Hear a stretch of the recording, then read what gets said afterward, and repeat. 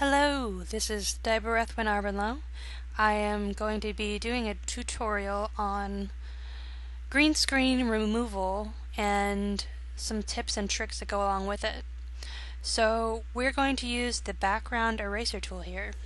So you see I've got my green screen photo, just some photo from Fantasy Gotcha Carnival that I did. We are going to go over here to the eraser button. Now by default, what you actually see is going to be this just regular eraser, but what we want to do is we want to go here and hold it and it'll pull up this menu, and we're going to choose the background eraser tool.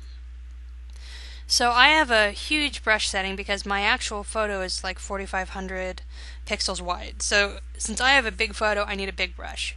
Depending on the size of your photo will be how you choose the size of your brush. So we choose the size that looks the best, and incidentally, if for some reason you can't see your brush size, you probably have your caps lock key on. When you have your caps lock key on, it removes the brush, the brush icon that you've got there that shows you how big it is. So if you end up with these crosshairs that annoy you and you can't tell how big your brush is, just click caps lock, see if that's on. Alright, so over here, up in the top menu, you'll see that it's got this sort of target looking thing like you're going to snipe at your photo with a gun. So we're going to click the snipe button. It's actually a sampling button. This says sampling once. What that means is if you click, it's going to sample only that color and not sample colors across the board. Then under limits we want to do discontiguous.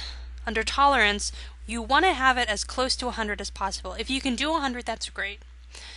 If your skin or other parts of your avatar have some green undertones, you may find that it's erasing more than you'd like to erase, and that's when you may need to reduce your tolerance a little, like maybe by 5%. The issue that happens when you reduce your tolerance is that you end up with more fine detail green crap that's left over. So like in the hair area where there's alphas, that's the hardest place to get the green out. It's even difficult when you have the tolerance at 100%, particularly in blonde hair.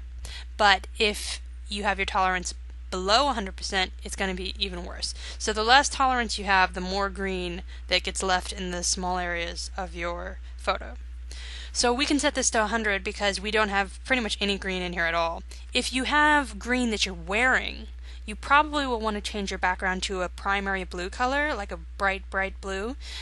And actually, if you have a blonde, if you're wearing blonde hair, you probably should use blue because the green behind the alpha of the hair sort of turns yellow and then doesn't erase as easily when you are picking up the color.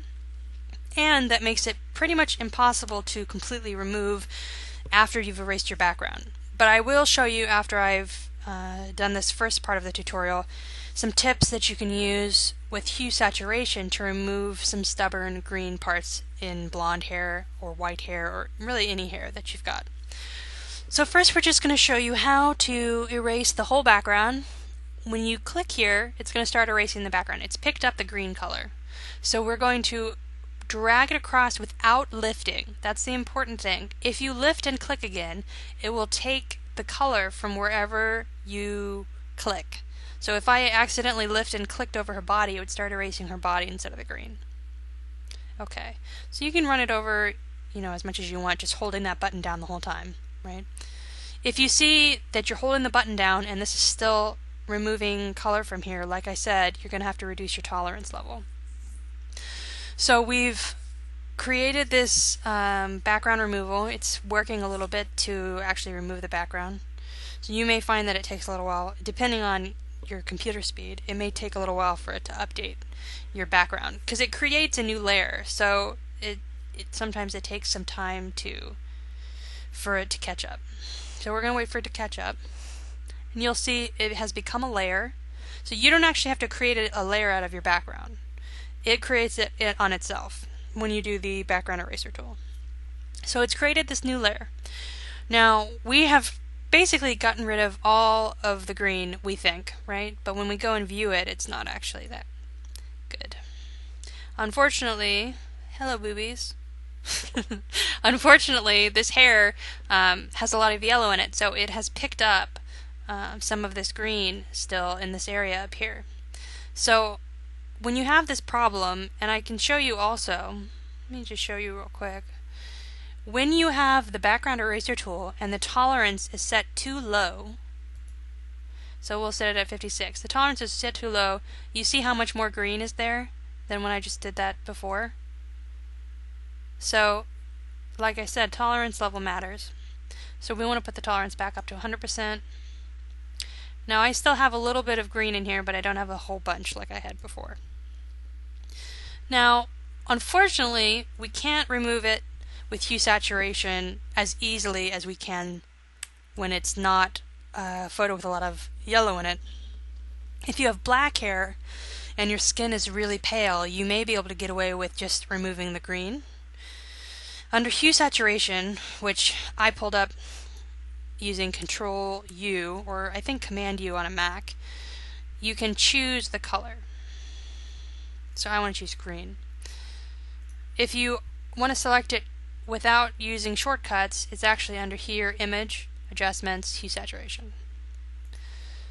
Now if I select green and I don't have a whole bunch of blonde hair in the way, it would have probably removed the color when I desaturate it. But unfortunately, because there's so much yellow in this hair here, it doesn't want to do that. It has sort of blended into the alpha of the hair. So we actually have to edit the yellow parts of the hair. So what we're going to do with this is we're going to desaturate it a little. The problem that you run into when you do this is you actually will desaturate more than just the green parts. You're going to desaturate anything that has yellow in it. So we want to desaturate it very little and then just tweak the hue. So moving your hue slider up and down, you can sort of see the color will go in certain directions. So I'm going to move it this way. You'll see it starts to turn it sort of bluish. But actually, if we move this down to like -30, you see how this is blended in? It starts to look like the correct color. Unfortunately, you've also changed the other parts of yellow, so the rest of this sort of gets to be sort of pinky. So it's not a perfect system, but sometimes that's better than trying to retake your photo, because we all know that that's a pain in the butt. So this is the way that you can do this in a pinch. But like I said, for blonde hair, you may be better off just to use like a blue screen in the background. You're less likely, unless you have a blue undertoned hair, you're less likely to have the alpha issues appear where the green likes to stay in the yellow. But any kind of color that you use, when you background erase it, just make sure that your main photo either doesn't have that color in it, or that you're really careful when you're background erasing that you're not erasing parts of your photo that have that color. So in this case, if I used a blue background, I would have to be really careful around these eyes, because I could accidentally remove my eyes, and no one wants that. It's going to look ugly. So that's how you erase backgrounds. I will show you one more time at 100%. No, we're going to do fit on screen. Fit on screen. Okay, so I've got my background eraser. Got my settings up here, we're all good. Click it, hold it, and you're going to drag it all along. And it's as simple as that. And like I said, this doesn't always work perfectly because sometimes you have too much green tone in there. And if you find that to be a problem, you may end up having to reduce your tolerance.